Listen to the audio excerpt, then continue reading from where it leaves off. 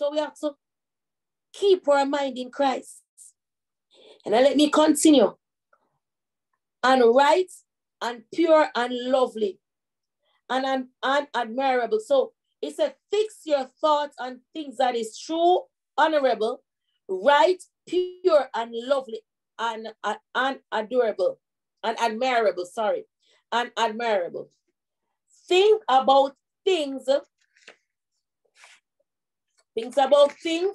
that are excellent, worthy of praise.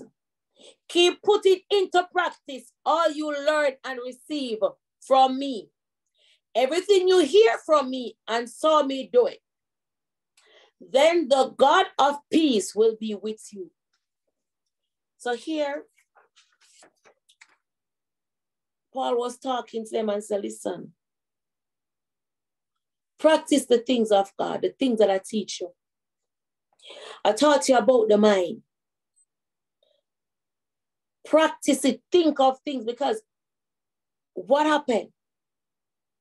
If you do not take control over your mind, if you do not take authority over your mind will lead you out of Christ. Your mind will lead you astray. You'll be like wandering in the wilderness as children of Israel.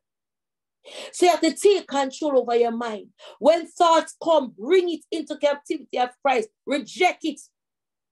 Every time a thought comes to rebel against the things of God, reject it. Say, this thought is not of God. One of the things I do, I put it, I said, God, I don't think this thought is of you, but it's not of you. If it is of you, show me.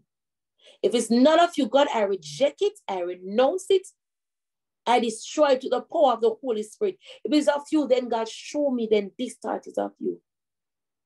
And if it's of God, he will confirm it.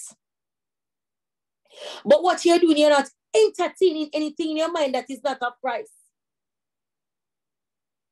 You make sure you put it before God and ask God to destroy the seed of the thoughts